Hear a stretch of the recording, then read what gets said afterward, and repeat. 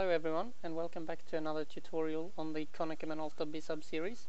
Today I'm going to show you how to enter a new email address on your bizhub for scan to email, and you can do that easily by accessing the web interface of the bizhub. So one thing you need to know before you start is the IP address of your bizhub.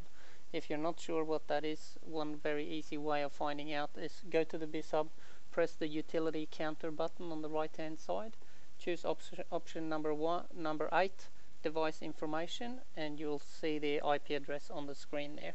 In this case I know the IP address, so I'm just going to go to my computer or any computer on your network that can have access to the bizhub. Open up your Internet Explorer or your favorite web browser and type in the IP address in the address list. So I'm going to type in 192.168.2.92, which is the IP address of my machine, and straight away I get the website or the home screen of this device.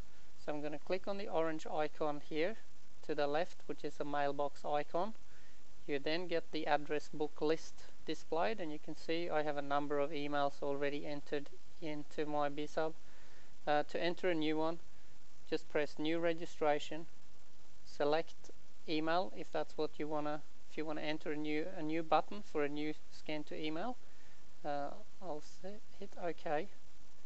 I'm now gonna enter a couple of things. So the name here, you have to fill in a name, and that's actually the name of the button. It's not the email address. So I'm just going to type in John as my name.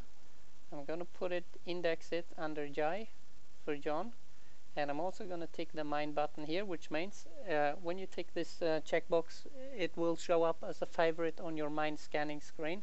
I recommend, unless you have a huge number of emails on your device, just tick that, which means it's gonna, if you don't tick it, it'll always only show up under the index and not on your favorites.